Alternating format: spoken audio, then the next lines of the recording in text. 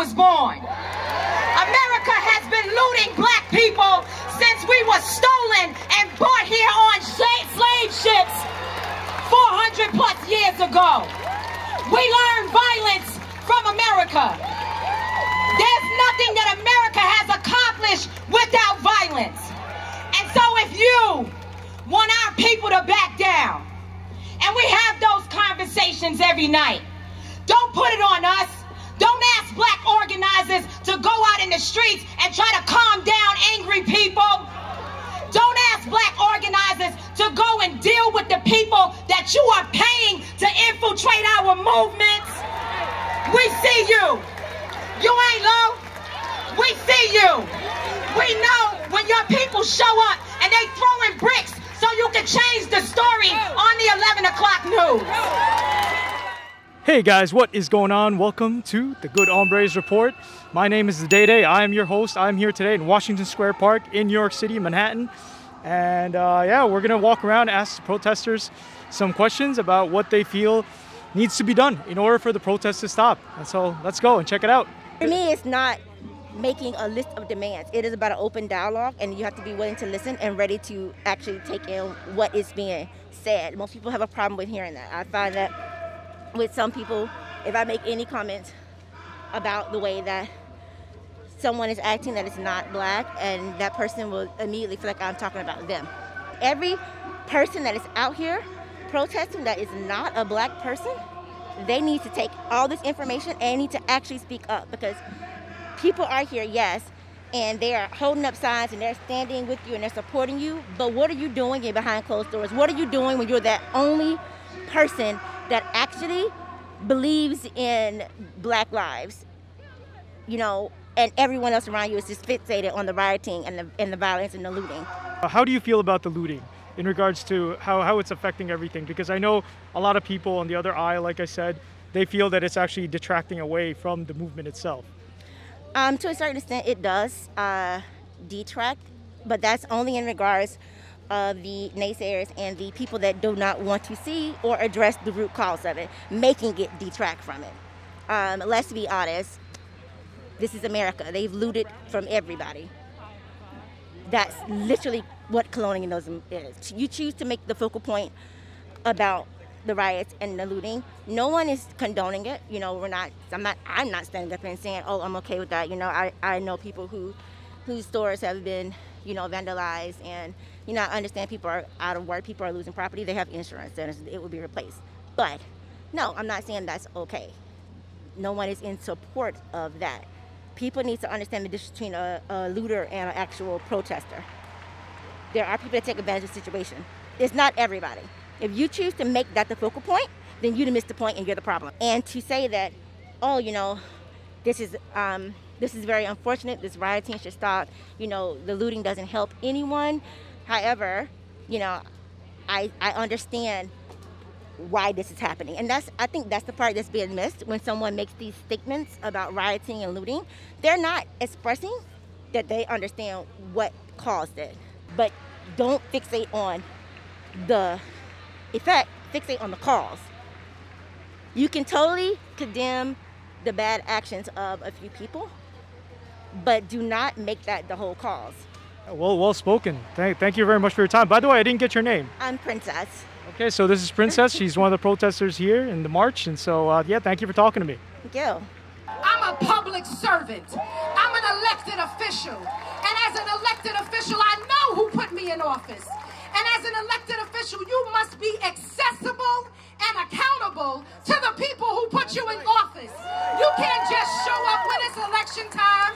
You can't just be cooning and shucking and jiving to get votes. But when you get in office, you have the responsibility of using your office as a platform for change. So the change we need from our electeds is we need legislation to repeal 50A. 50A needs to be repealed. I worked for the New York State Unified Court System, and every day when I went into court, I ran the drug court. And came before the judge. But see, 50A hides the rap sheets of the police. So we need the rap sheets of the police to be revealed so that they can be held accountable, so that they can be prosecuted, and so that they can be convicted. Power to the people. No justice, no peace. What was your name, sir? My name is Gilbert. Gilbert. Hey, Gilbert. My name is The Day Day. It's my YouTube channel, The and Day Day. And so I'm here today at the protest. And so you mentioned you were looking to say two important things. Well, there's something to be said for, racism it's not just lynching, it's not just violence, it's not just, it's not just the extreme portions of what you see here. Racism is taught. It's not necessarily that it's not as though it's like an unfixable condition. Like, people can learn racism just like they can unlearn racism, or actually better. No one is born a racist is what they say. Like, kids don't learn that kind of stuff. It starts at home also means that they can do a lot to teach their kids not to be racist, to include other brown, other black people in their lives. It all starts with exposure. So that's first. The second, just being a professional of any kind, corporate structures in this country do have terrible hiring practices, especially for things like law, especially for things like finance, and especially for things like media. And so the perspective that we have, everything is made with only white people in it, and they only get to see the diversity of white people as characters, in their spectrums. But we don't have any representation other than what we see on screen. We're always portrayed as criminals, we're always portrayed as poor, we're always portrayed as addicts, we're always portrayed as lesser than beings that need some kind of help, when really there are millions of us who are educated, who are talented in other areas other than entertainment and sports, who can make real contributions. Yet we are overlooked, and we are ignored, and we are turned away because of the color of our skin, because of our backgrounds. That has been going on here forever.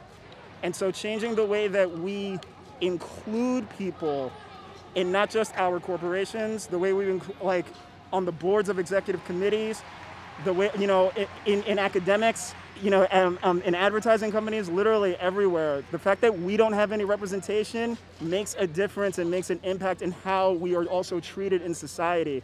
Everything from nonfiction to fiction. We don't receive the same treatment that white people get to be whatever they want.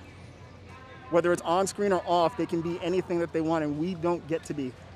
Because we are never given the chance, and nobody ever wants to give us the chance to represent ourselves in a light other than the way that they want us to be portrayed.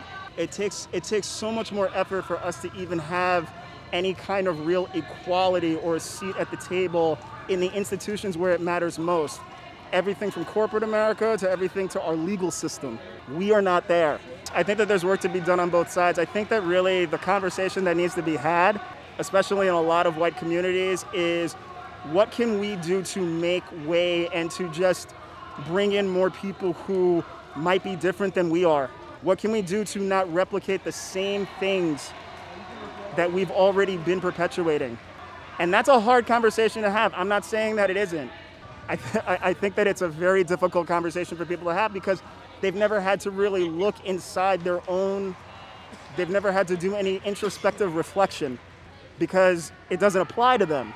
Because they don't have to think about it because they've been trained never to think about it.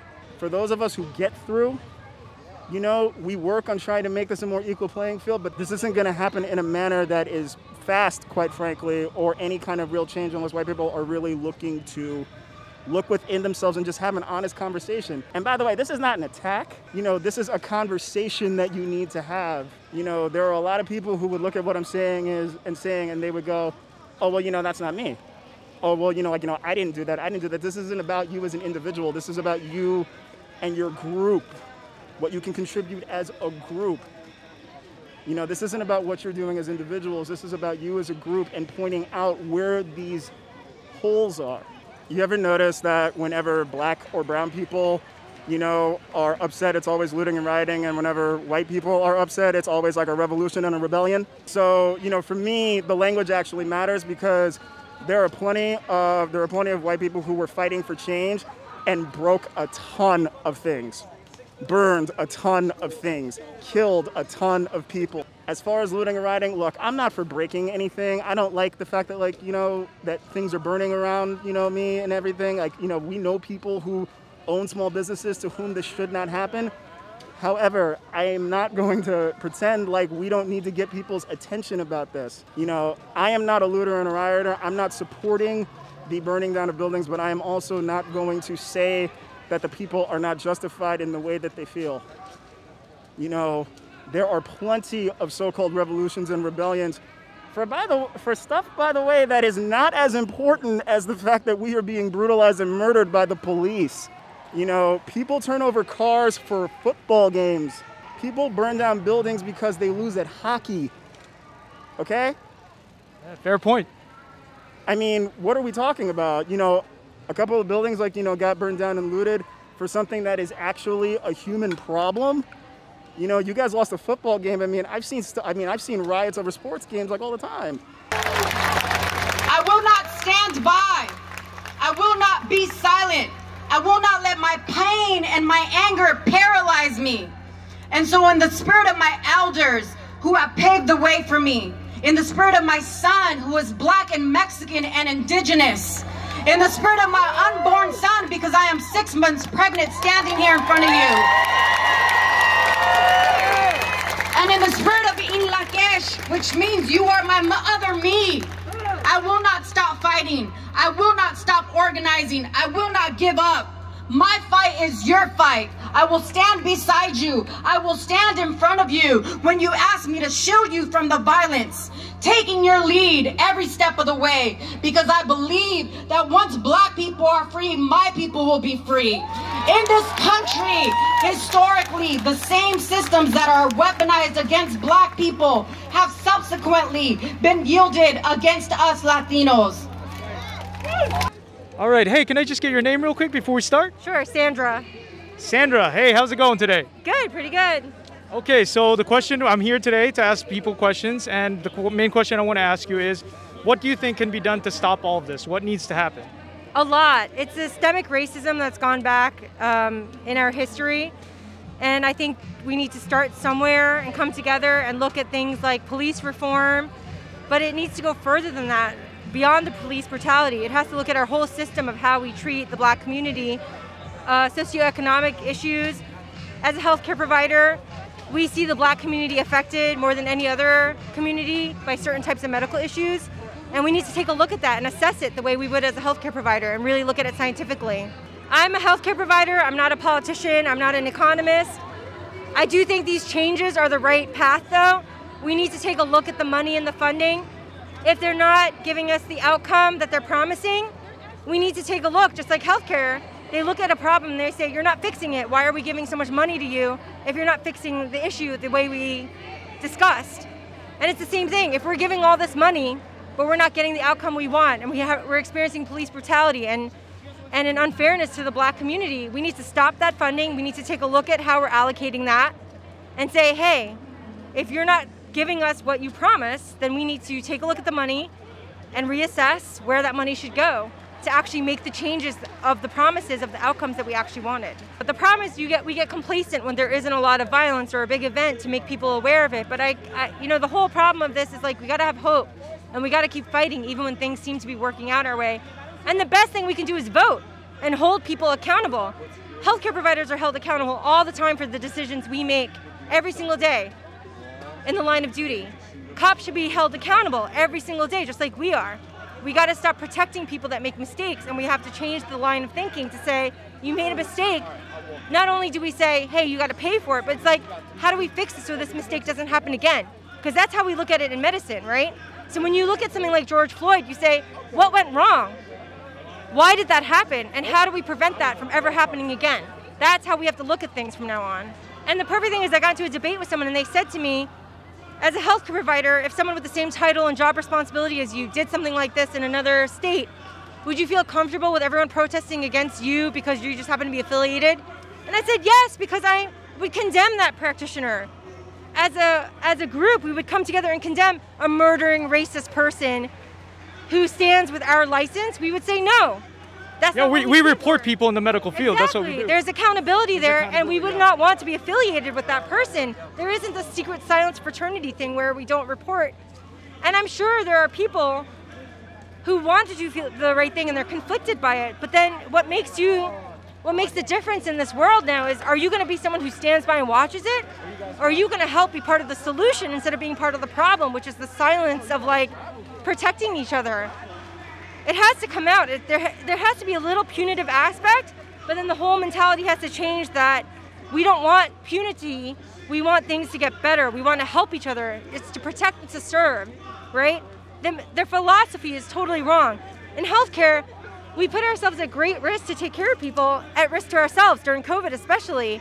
We understand that their job is not easy. We understand that there's risk associated with their job, but there still has to be this philosophy that they're there to take care of these people. And that's what we have. That's what medical professionals do. We're at risk. Sometimes people aren't very nice to us, but guess what? We still have to take care of them. We still have to treat them with dignity and fairness. And you know we're not going to get away with murdering someone like that. That's just unbelievable to me as a profession even. If we want to see a difference, if we want to continue to lead the change, we need to show up. Not just today, not just when it's convenient, not just when it's mainstream, not just when it's popular. We need to show up every single day. All right, I am here with My name is Nicole. Nicole. Okay, Nicole. So the question I'm about to ask you is basically, what are your thoughts on what needs to happen, what needs to be done in order for these protests to end? I really believe that in order for any of this to end or for the public to find any rest, we need our lawmakers to move immediately on pressing charges on all cops. There's so much video evidence all over the country. They need to press charges on all of the cops who we have video proof of police brutality and crimes and assaults in the city, in the entire country. Those cops need to be prosecuted immediately. And we need lawmakers to move on laws quickly to defund the police, demilitarize the police. We need reform in police training. You know, we can borrow from other countries. There are other countries that have excellent police training, that have like 0 incidents of police brutality for years. We need to be learning from them. What are they doing to train their police so well that they don't have these kind of problems? You know, it's anger. People are angry. Is looting cool? You know, do people suffer when looting happens? Yeah. But at the same time, the conditions that led to this anger, it is what it is, you know what I mean? At the end of the day, when there's so much anger and there's so much oppressed voices, people will do what they need to do to be heard. And unfortunately, there is the collateral damage that comes from looting. I think looting, when it comes to like corporations and stuff like that, that's, you know, a big fuck you to capitalism and the whole valuing, you know, product and money over the value of human lives. Fuck all of that. Looting and rioting in corporations, I fully support, honestly. But there have been some small businesses that got hit by it, which is unfortunate. But again, it's just so much anger that the people have and oppressed voices that, you know, for years. So people are doing what they need to do to be heard. And, you know, the media, they cover looting and rioting, but when there are peaceful protests, there was a beautiful protest in Harlem about 2 days ago. It was the Dress Your Best protest, and you had everyone like dressed in their best tuxedo suits, everything. It was beautiful, it was peaceful. It got 0 to nothing of media coverage. Honestly, I'm a big believer in education, particularly educating people on world history and history in general. I remember growing up, I always had a passion for history, and racism was never really a thing for me because I had such a passion for world history and other cultures and other civilizations. That always kind of just, you know, blurred racism to me. I just saw, you know, every race has had so much rich history and power and culture, and that really has always, racism never made sense to me because of those things. I always really appreciated other cultures because I had the opportunity to learn about them. And I think that's really, really important. Education reform. We have such a deep problem with education in the United States. And it is very regional, which is also unfortunate. It is our duty to fight for our freedom. It is our duty to win. We must love and protect one another.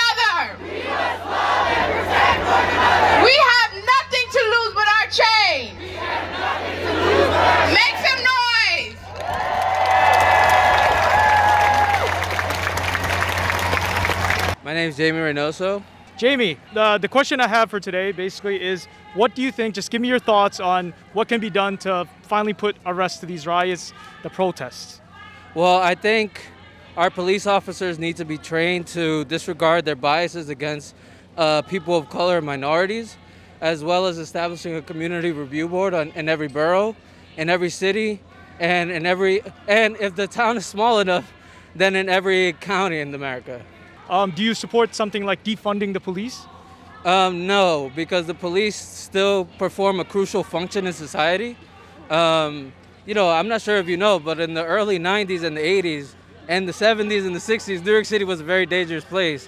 And in a way, what has improved the livelihood of people in New York City is the police presence. There are good cops and there are bad cops, and the people who are bad cops should be held accountable for their actions. They shouldn't use their positions to push their agenda.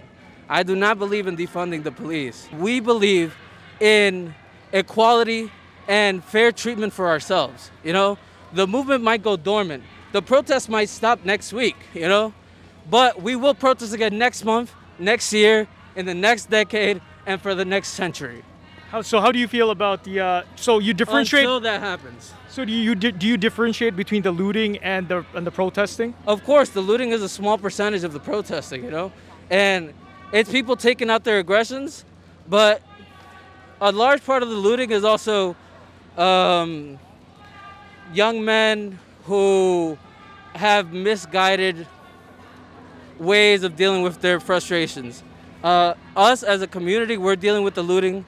The police are dealing with the looting. You know, everyone's dealing with the looting in the best way they can.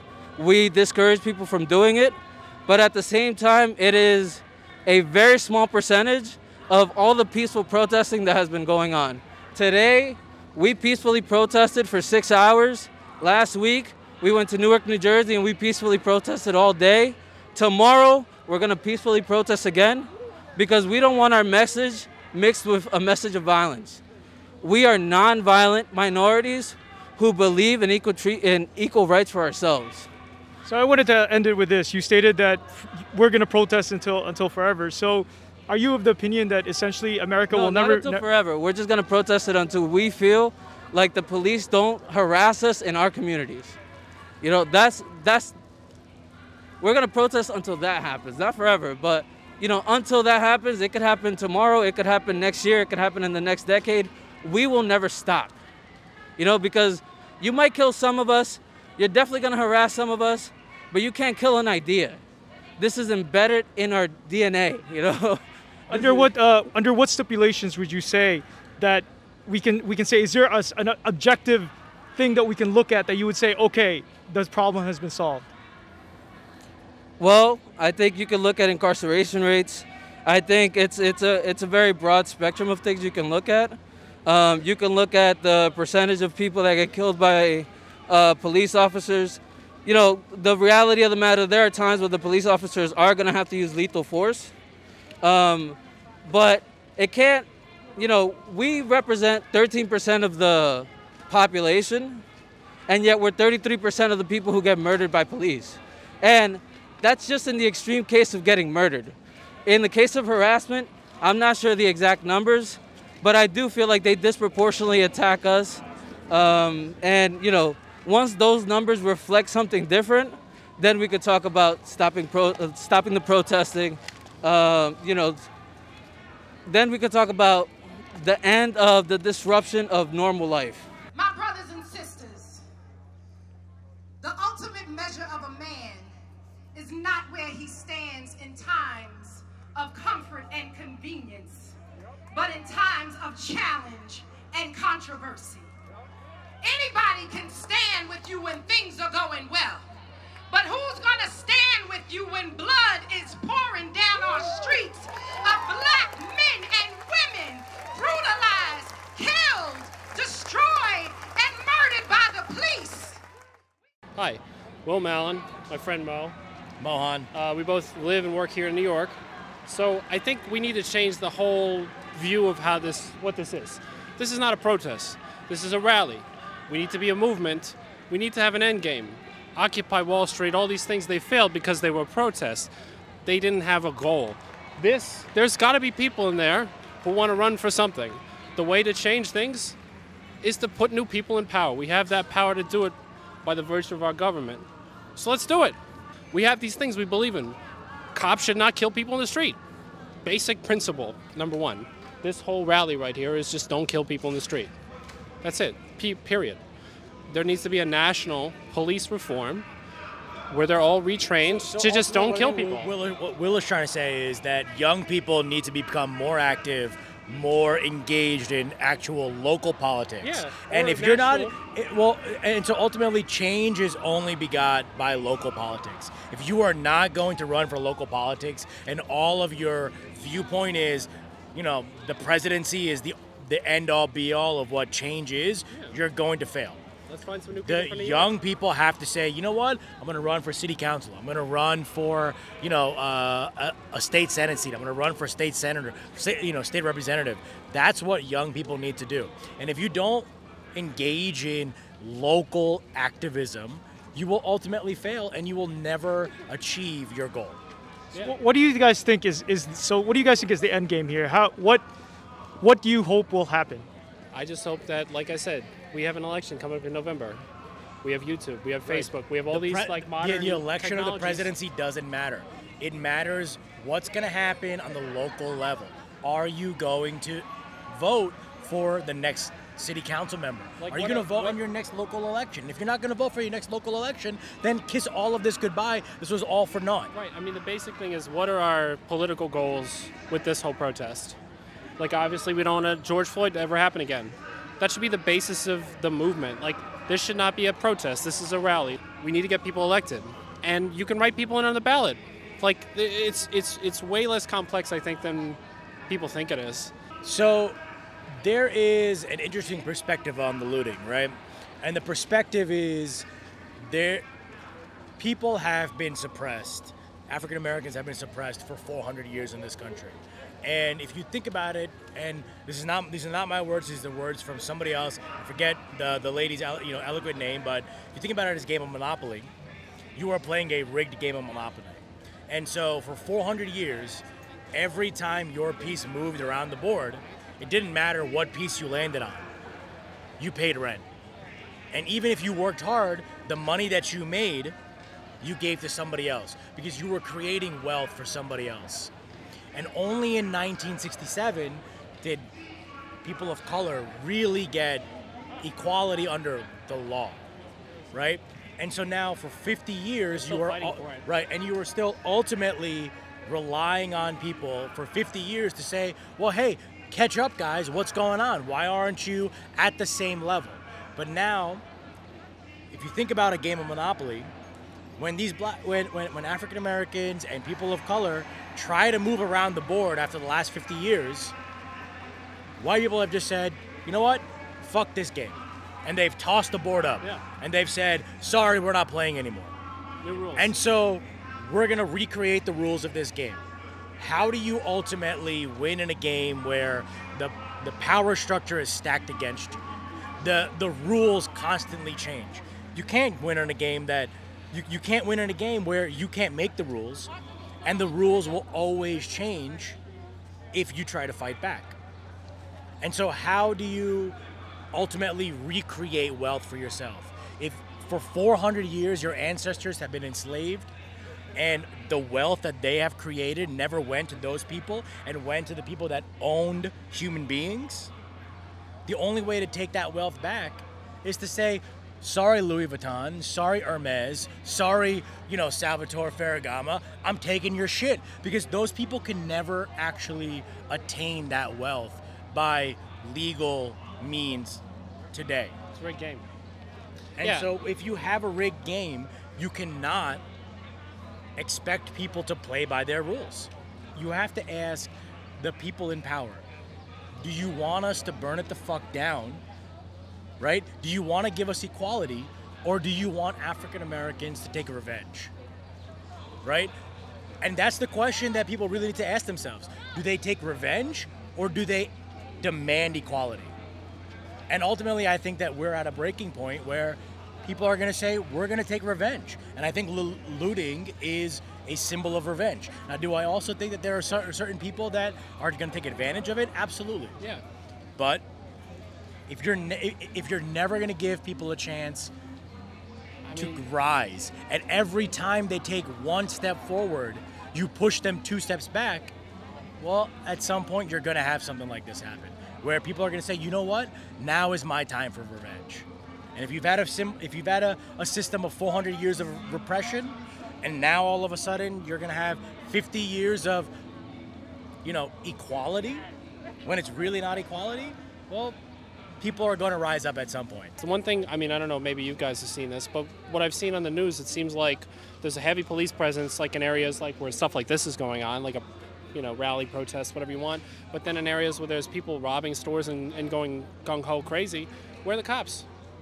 You know, it's like the cops are not, they could go there very easily and stop it, and in some instances they do. So it's, but they're letting it happen. So then, you know, you can show these like scary images like on the TV screen, say, look what these people are doing, but they're not the same group. You're just juxtaposing two things and then making them an equivalent. It's all bullshit. Projects for a new American century, false flag terrorism controlling you mentally, the gospel in the hands of people with no empathy, a mixture of dangerous social chemistry between law enforcement and a military entity, cameras on every corner you facing, testing out a future Gestapo on immigration, power, consolidation, information restricted, just like the iron law of oligarchy predicted, incarcerating the poor among the drug addicted, but not the families of the ruling class that's afflicted, because it's a fucking caste system like corrupted Hinduism. I think you should listen. I've been through the system in prison, I've been through religion, I carried the cross as a Christian like it was anti-disestablishmentarianism, until the seeds of despotism arrested my vision, lyricism with cynicism and syllogisms, until they bear Albi Campos and kill me in prison. Chemtrail conditions, stem cells of Leo Strauss's philosophy, the birth of neocon policy. But I laugh at America's fear of a new world order controlling the hemisphere, because our people been living that shit for the past 500 years.